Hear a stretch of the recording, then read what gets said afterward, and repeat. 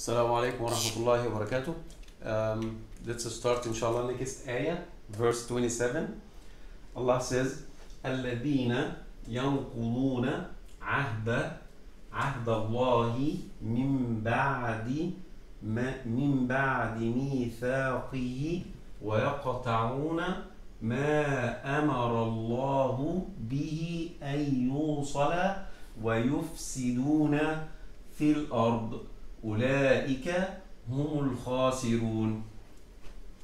Okay, let's start. بسم الله الرحمن الرحيم. الذين,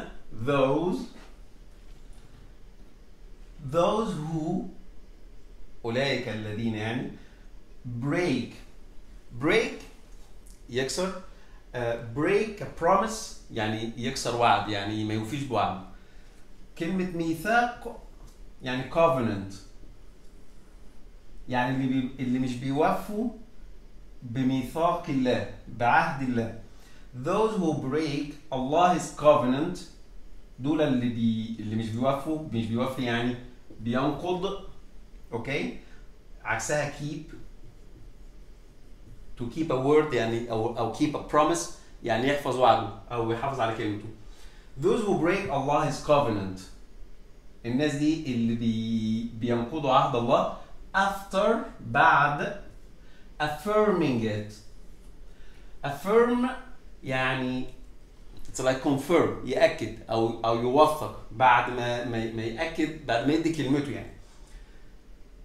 and who cut, ويقطعون, cut, and who cut aside what Allah has ordered to be united. cut aside يعني to cut something and to put it aside. It's like not to put something together as it should be like. Okay, so and who cut aside what Allah has بيقطعوا أو مش بيوصلوا اللي ربنا ordered, order. Allah has ordered to be united, اللي ربنا أمر بأن هو يكون united, متحد أو متواصل مع بعض, united. ويفسدون and cause mischief. mischief يعني فساد, cause يعني يسبب, اللي بيسبب فساد يعني اللي بيعملوا فساد. and cause mischief on earth طبعا اللي هي الأرض. ما هم بقى الناس الثلاث أنواع دول؟ أوكي,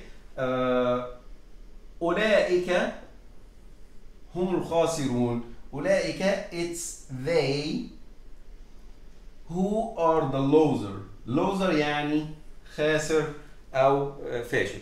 It's they who are the losers. okay, طبعا احنا هنا كنا ممكن نقول على طول ايه, they are the losers, هم خاسرين.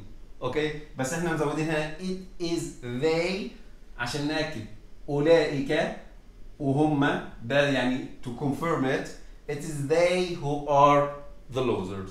This is verse number 27. نفع الله بنا وبكم وبارك لنا ولكم, والسلام عليكم ورحمة الله وبركاته.